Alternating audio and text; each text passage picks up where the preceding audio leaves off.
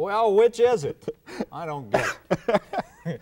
Oh, we're going to slaw it up today. Coleslaw, cold slaw, and cold slaw. Those are all ways that has been spelled. And you know, when I was researching the subject of it, I've discovered that there are even 2 spellings of the correct spelling. Oh, really?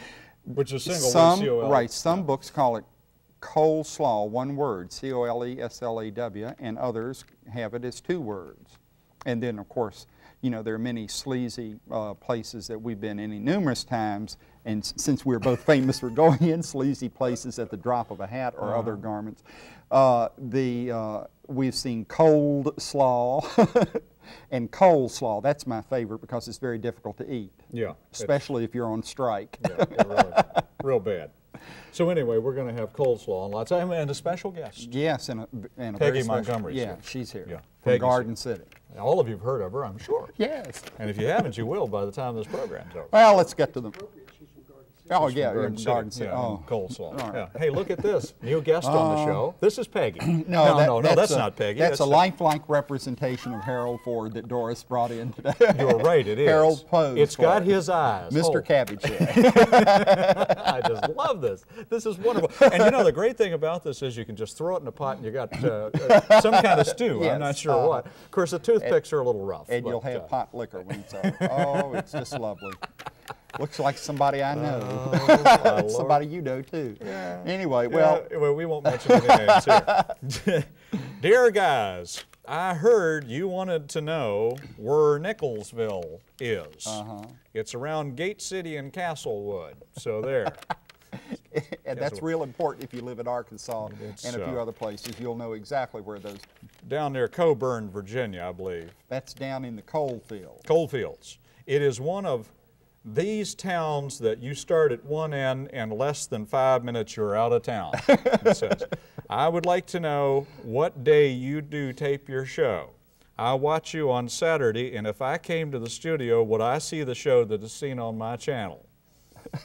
Could you answer that question? No, I you really couldn't, don't know. because we tape a little bit ahead. Oh, you know, I see. So you wouldn't see the same one you're going to see that night. Please tell that lady that complains about your cleanliness on the show to keep her mouth shut. Well, I just write these. I mean, I didn't write these. I just read them. Now everybody will think it's a phony letter, and it's a really. No, it came in. See, it's stamped, and then it must be this opened by Larry Bly or Laban Johnson. It says right on the end of it. See. Well, now wait a minute. This is longer than Gone with the Wind. It says, how about having fried chicken? My grandmother on my dad's side can't. I would appreciate it. She can't. I'm sorry, she can't. Oh, fried chicken. Yeah. Well, sure. Well, we've done some fried chicken. And thank you. That's from a loyal viewer down in Coburn, Virginia. Thank you very much. And we want to thank Kathleen Brown from Dade City, Florida, who wrote to us and gave us this piece of information that I think is really important. She said, keep up the Cookin Cheap. Groceries are not cheap. So we all need to get all the help we can get. Thanks. Well, Kathleen, thank you. We know they're not cheap. We go to the store too. Do you think they give us money for this food? No, no. We have to have a bake sale about once a month in order to afford to do this show. That's true. That's true. It's terrible. Well, we have so many things going today. That yes, Larry, we literally have to get over to the old Cookin Cheap set. Well, I'm here already. They've moved me. I used to walk all the way over there, but today it's such a small set. Oh, hi, my better side too, huh? But anyway, well, I don't know whether it's your better side or let me. No, it's not actually. I have trimmed down a little since the show started. He called me fat so long that anyway, we want to welcome to our program the very lovely and semi-voluptuous Peggy Montgomery. Let's hear it for Peggy. Peggy. Here she is. Peggy, welcome to the program. Thank you. It's nice to be here. You just look lovely, and I know that you're excited about being on our show today. Well, that's not her. I said you look lovely, and they showed me. Well, I look lovely too. There she is. Which one of us is Peggy? and herein hangs the tale. Tell how she went about. Peggy bought us on TV. She bought her way on the program. Now, yeah. I know a lot of people paid big money for public television. Laban and I have been trying to buy our way off this show for years. But all of you know, wherever you're watching this show, that your public television station at some time or another has to raise money. With an auction right. sometime. And so this station had an auction last year, and Peggy paid top dollar to get an appearance on this show. Big bucks. So Big here bucks. she is, and she said that she was going to do, we were going to do salads today, so she said she was going to do coleslaw. Ah. And I thought, well, there's so many kinds of coleslaw that we'll do coleslaw too. So we're all doing coleslaw. So we're all doing coleslaw, but there are 3 different kinds, and I think we ought to let Peggy We're going to have go a ahead. big coal-off here. Right. Whatever that So means. Peggy, you go on and show us what you're doing, and maybe while you're doing it, we'll do some things over here to get ready for our cold slaw when it comes. And Peggy, talk a lot because we want you to get your money's worth. Okay, thank you. This is a simple recipe that I picked up when I was still living in Maryland, in Baltimore, at a friend's house. And it doesn't take any time to make, and it calls for 6 cups of coleslaw and green onions. Your time's up, Peggy. Just joking. You know, I was born in Baltimore. Did you know that? No, I didn't. That was well, the yeah, place I've heard that you were. Place of my nativity. And Daddy came from Sharpsburg. You know where Sharpsburg is? No, I don't know. It's where near Sharpsburg Daddy is. didn't Hagerstown. come from Sharpsburg. No, Oh, his no, daddy mine came did. from Sharpsburg. All right. Go ahead, Peggy. Don't let us interrupt you. Okay, well, Time's up. all I'm doing right now is shredding the coleslaw, and if you would like, you could use your help. blender or anything, but I like to use do some it the room. old-fashioned way. And also in this recipe, it calls for the slaw and the onions to sit at least 3 or 4 hours, and the dressing needs to sit overnight. Does it matter where it sits in particular, Peggy? Well, I wouldn't want to leave it in the summertime out on the back porch, so Oh, okay. I'd set it in the refrigerator. Hey, you know, if she keeps that up, I guess maybe I'm off the show. Yeah, that's right. There's been a lot of talk about But that. then there anyway. might be some talk about you being off, too. Anyway, So go of ahead, course Peggy. I made this last night, so there is some in the refrigerator that is the consistency that you would like to have it. Huh? Just go right ahead, Peggy. Now- It's all yours. Now, when you make yours at home, Peggy, what do? Do you use the blender or a food processor, or do you do it this way?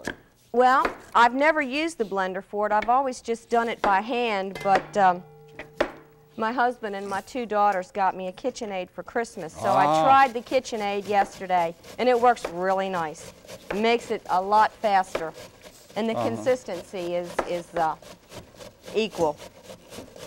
You don't have any big pieces or little pieces. Well, I'm doing mine up the old fogey way. This is the way I was taught to do it at home. And what I'm doing is I'm just same old, just grating. If I grate on you all, let me know, all right? And I'll stop. But I'm going to grate up about 1 pound for mine, and that's about all I'm going to do for the next 20 minutes or so. Well, Doris, I need some pepper, too. Now what are you doing, Peggy? Now I'm getting ready to do the green onions, and it calls for 1 cup of finely chopped green onions. Who was that unidentified flying woman? Ladies and gentlemen, it's finally happened. She has taken over the program. She's determined she's going to get on the show. That means we got to pay her union scale. That's terrible. What? Yes, and we don't even make that. In other words, get your own, Johnson. Oh, Peggy is going to town on those onions over there. And Laban's going to town on the closet over there. And I think I'm just going to go to town because I'm tired of all this. Well, I because can't believe it. I can't find the pepper. Uh-oh. Here it is. Here it is. the spice no, of that's life red has pepper. been That- lost on the Cookin Cheap set. Well, we run out of pepper here, Peggy. We're in big trouble on this Yeah, show you are. because all of us love pepper. You like pepper? Yes, I do. You know, I have a little theory about pepper. Have you ever heard my theory on pepper? I've gone on about it on television before. I say that a lot of people die of too much salt, but I don't know if anybody ever died Guys, of too much pepper. You're right. Now, wait a minute. I can't believe this. There's no salt, and there's no pepper. Well, Surely some fool has not robbed us of our spices. Maybe they just keep going. Don't keep let going. me Cookin' intrude. Cheap set. Well, Maybe they're here in the refrigerator. now you've just added those. How many of those onions do you have to cut up in that? It says a cup, Here's the but I'll salt. tell you, I don't ever really follow Here a it is, recipe. here it I is. just cut and put in till I think it looks good for my family. Yeah. Oh, Suppose they don't ever like the looks of it. You just keep cutting, and chopping, and Well, yeah. yeah, okay. Now, Larry, while I got my pepper, you have to pepper your slaw, your cabbage. Yeah, I think you did. People are whistling. I don't know whether it's because we're so gosh darn pretty or whether they think you used a lot of... I'm going to sneeze. What are you drinking? I got to do something. Oh, I was drinking this Russian dressing. We're just continuing on over in our corner. Well, you know, part of doing coleslaw is you got to chop cabbage for half of your adult life. That's right. Laban was only 12 years old when he started on this cabbage head, and I'm still going at it too. And so is Peggy, we might add. What next, Peggy? Well, once I get all the onions in, then I'm going to start on the dressing. Peggy really knows her onions. Yeah, I sure do. An old term around our place. Look at that. Look at that diamond ring sparkles so well too. This diamond ring doesn't shine anymore. You guys are good Gary on Lewis Saturday and the morning. Playboy. Gary Lewis and the Plowboys. Well, we're just all cutting and chopping and grinning and what have you. Boy, this is going to be a coarse slaw. I'm going to add in some secret stuff here after a while, and I'll let you know about that. I, too, have to go and take some spring onions and chop them all up and put them in this also, and that's what I'm going to be doing next.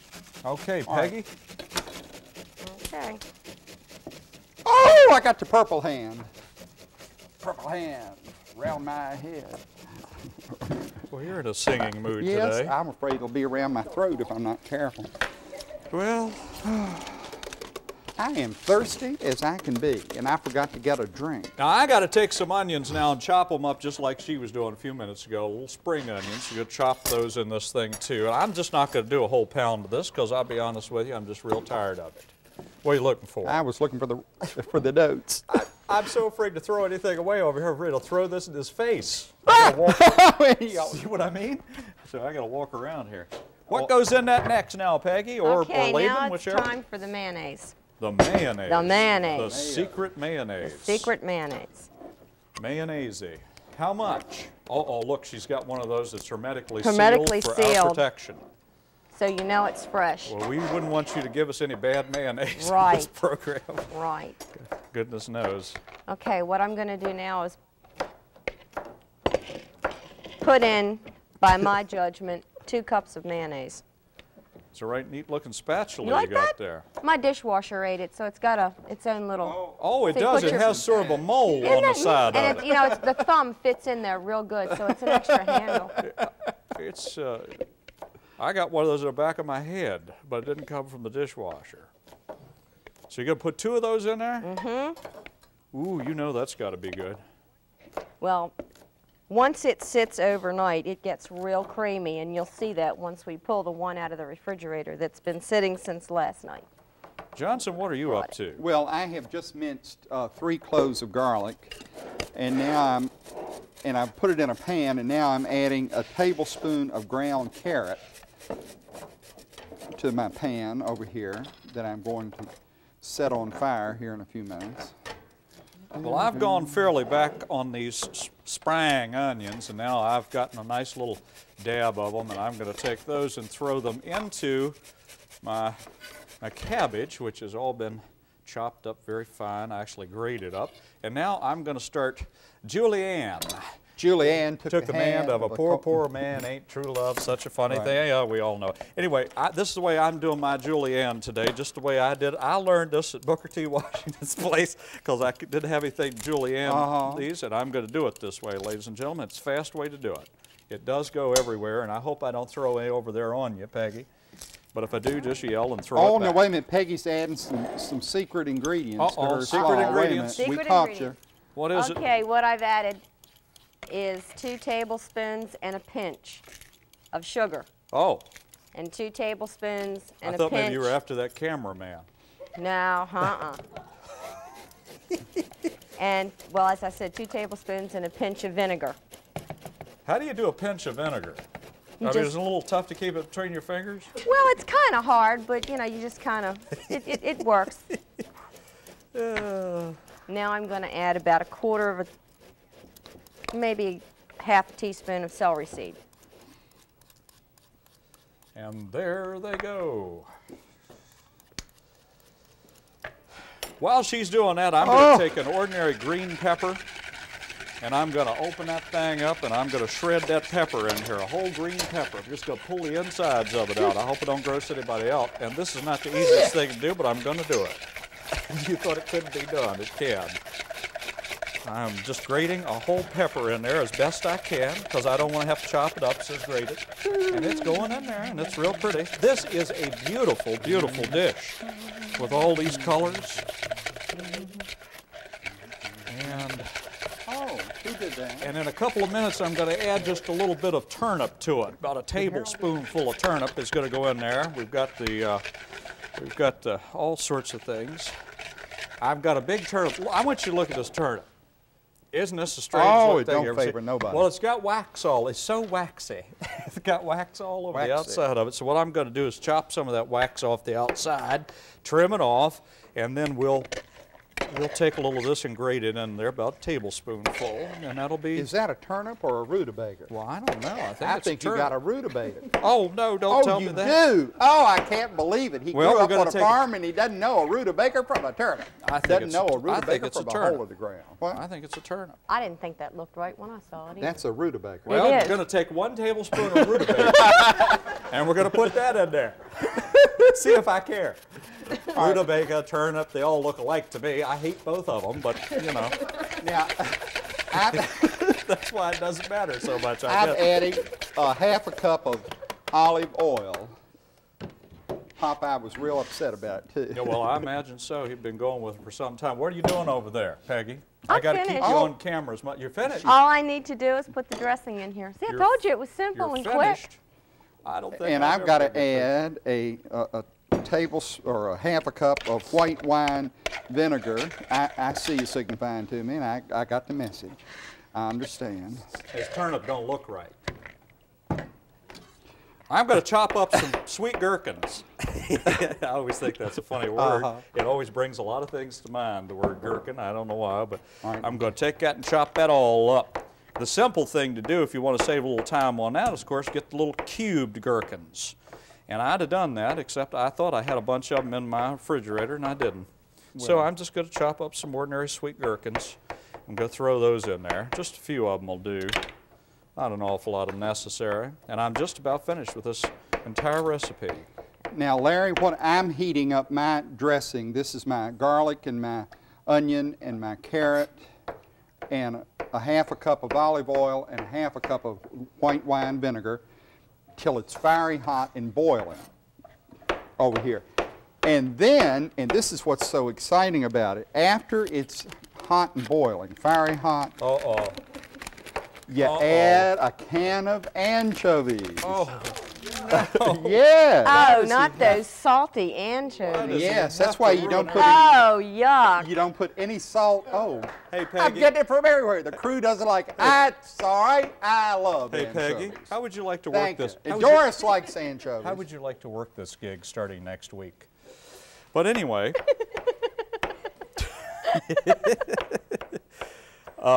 you want to know something sad, Laban? Yeah. There were 3 other people with me when I bought that rutabaga, and they all thought it was a turnip. Oh, no. Well, it was all wrapped in wax. How would you ever know? I know what turnips look like normally. I know what red ones look like, but I don't know what white ones look like. I never raised one. Oh. Never ate one. Well, they're good with cheese sauce. Are they really? Oh, yeah. Oh, yeah, wonderful. I've never tried that. Well, now, I'm getting ready to add all these chopped pickles in here. I don't know how many. And Laban walked off with my recipe. No, you walked off with it. No, it was laying over here. I laid know. it to the I had side. to go get it to see what I had to do. Well, that's mine. Oh, it's got my notes written on it. Percy Algernon on there. Who is that? Is that somebody you know? Percy's going to appear next week on the show. Let's make sure we got everything. Now, wait, we got to come back to Peggy. She's go ahead. Peggy's getting ready to put the secret ingredients in it there. This is the point where when you're doing it at home, you want to put a lid on the dressing and stick it in the refrigerator. Just put a lid on it. And put a lid on your cabbage and onions and stick them in the refrigerator. You want to let the dressing sit overnight. That's what I normally do. And let the cabbage and onions sit overnight. If you're going to have it for the next night's dinner, and then in the morning, you put the dressing in with everything and let it sit all day. this slaw, and Larry's, all coleslaw needs to age at least a day before you. All right, now my dressing has boiled. It is fiery hot, and now I've cut the heat off, and I'm going to add to it my whole can of anchovies, including the oil. Ooh.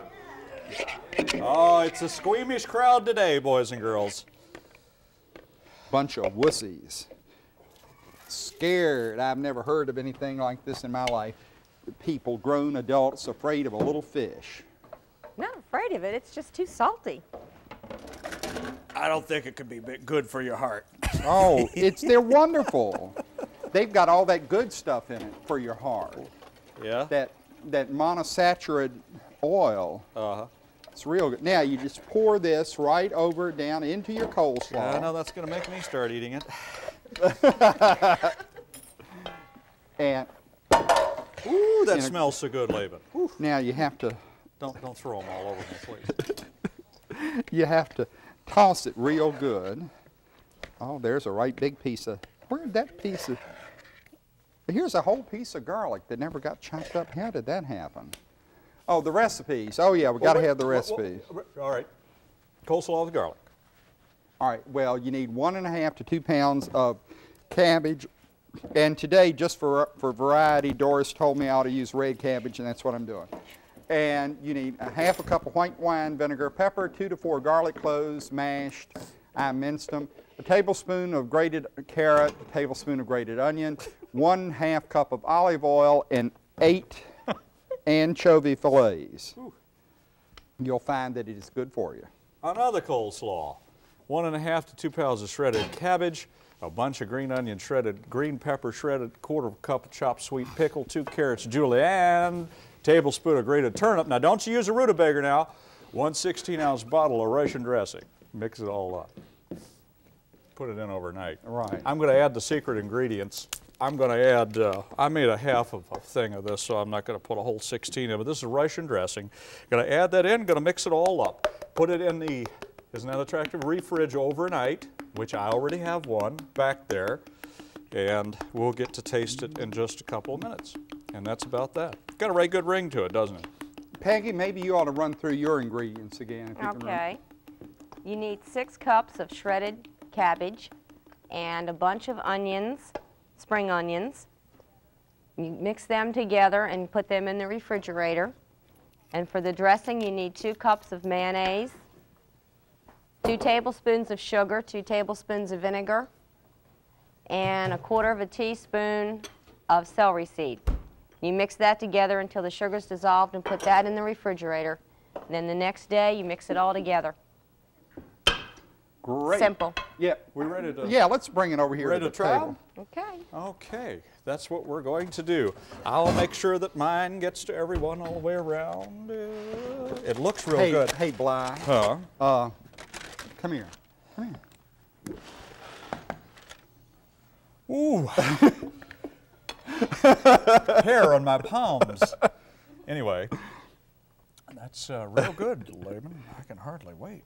Oh, that's great as plenty. Thank you. Thank you. That's so pretty, though. It really is. May I help myself to some of this? Oh, look at this gorgeous presentation. I want to send a message. Whoops! Right back to the control room right now. Maureen, you can come right on out and have a big helping of this. Yeah, here you go. I'll let you even try some of your own. I've given Mr. Johnson some. And I'm going to try your home recipe, Peggy, and see what I think of it. Yeah, let me. It's creamy, it's good, it's delicious. I recommend this lady come to your house and cook personally. I'm going to try. Fabulous. Let's try mine. Well, I was going to try it and it got loose. I think it's that rutabaga, to be honest with you. Isn't that good? I like it. Delicious. Hey, the rutabaga doesn't hurt, folks. And now. And now, the piece of resistance. It's good.